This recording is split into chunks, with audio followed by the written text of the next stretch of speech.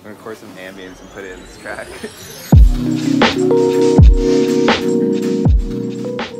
What is going on, people? Leo here from Creative Tech Lab, and we are back today with another iMovie tutorial. Today specifically we're talking about the Dolly zoom effect, how to create it in iMovie.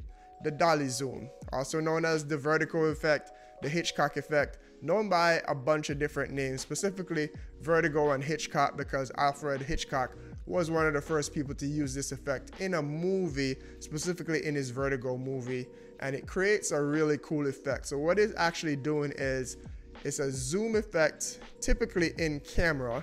So let's say you're zoomed all the way in on a subject, and then you walk towards them while you're zooming out. And what it does, it kind of compresses the background to make it seem as if the subject is staying still, but the background is moving. And it creates a really cool effect in terms of highlighting a subject, because everything kind of changes around the subject. It draws your eyes towards it. Now, of course, we could do this in camera. However, a lot of times we may not go ahead and shoot something like this in camera, but you can create it in post in your editing software. Specifically, we're talking about iMovie. And this effect is really cool in iMovie. Even though iMovie is a great software, it's still a free software, so it's limited in terms of the things you could do in terms of effects and transitions and all of those things that you could do with a pro grade software. So adding something like this, getting creative with it, is a cool another effect that you can have in your repertoire to add to your videos. So let's jump into the software and see how we could do it. I have a couple of different clips here that we're going to do it with real quick.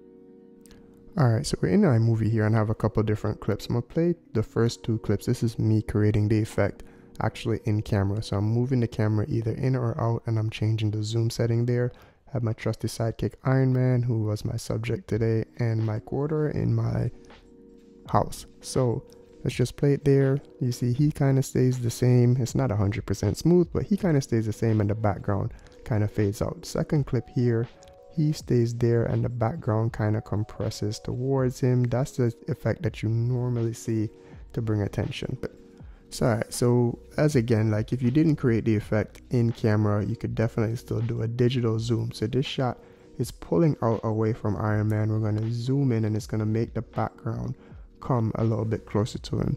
Now, this was just an on-the-fly shot that I did for you guys, just with Iron Man in my hallway. So it's not 100% perfect, 100% smooth, but it still will give you the effect. So since it's such a small toy, we're gonna go super tight on him just so I can amplify the effect for you guys.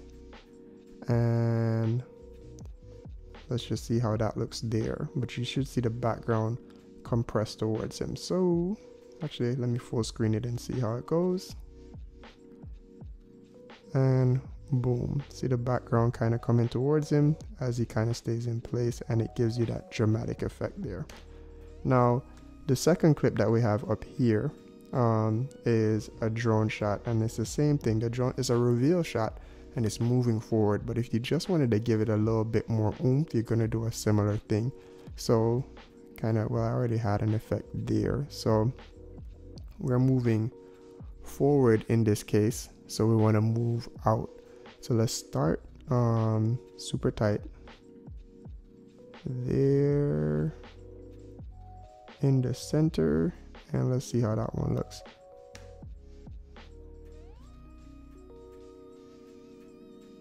And as you can see, that little elongation on the end of the clip there. So let me just go ahead and full screen this one for you guys here as well.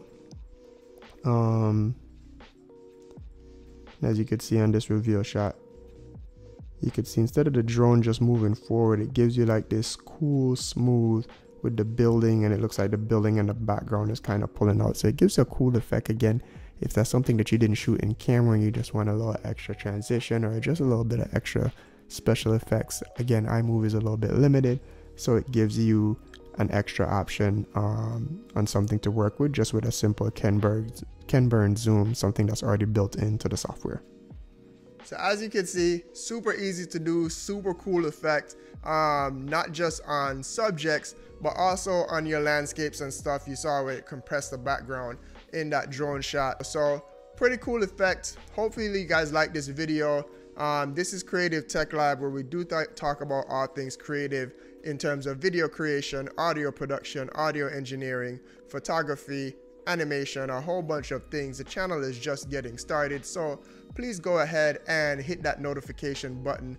Drop this video a like if you like it. I do one iMovie tutorial per week, and that's just until I run out of things to say about iMovie. Even though I don't use the software as much anymore, I can remember when I was getting started, and I feel like it would be prudent of me to just add my perspective to the things that I remember I wanted to know when I was getting started. So there's an iMovie playlist.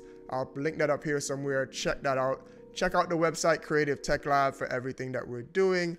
New interviews coming soon with a few different DJ producer friends of mine in another series called Creative Spotlight. And yeah, that is it. I don't want to talk for too long. I will catch you in the next one. Record some ambience and put it in this track.